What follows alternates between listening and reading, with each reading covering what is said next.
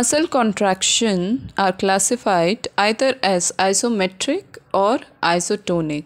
Most muscle contractions are a combination of both of them.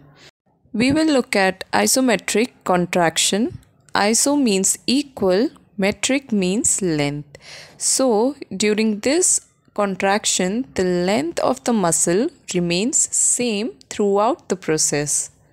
Although tension increases during this contraction, for example, holding a dumbbell in hand without moving it. Tension is required to hold the dumbbell, but since the hand is not moving, there is no change in the length of the muscle. Another example is pushing a wall.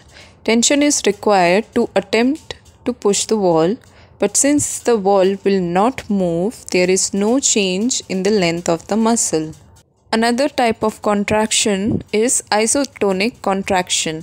Iso means equal, tonic means tension or force. So during this type of contraction, the tension remains same, but the length of the muscle will vary. For example, bicep curls. The tension in the muscle remains same because the weight being lifted of a dumbbell is same. But during the movement, the length of the muscle of arm changes. At this moment, we will introduce two new terms which are subdivision of isotonic contraction: concentric contraction and eccentric contraction.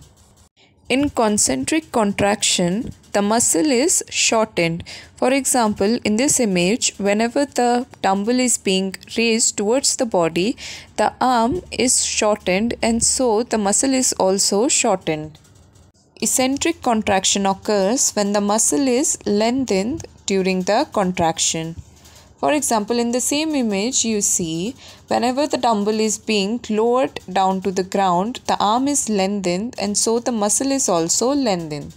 There is also another type of contraction, keeping aside isotonic and isometric. It is isokinetic contraction, in which the speed remains same during the contraction. It is very rare in day-to-day life, but a good example of it is breaststroke during swimming.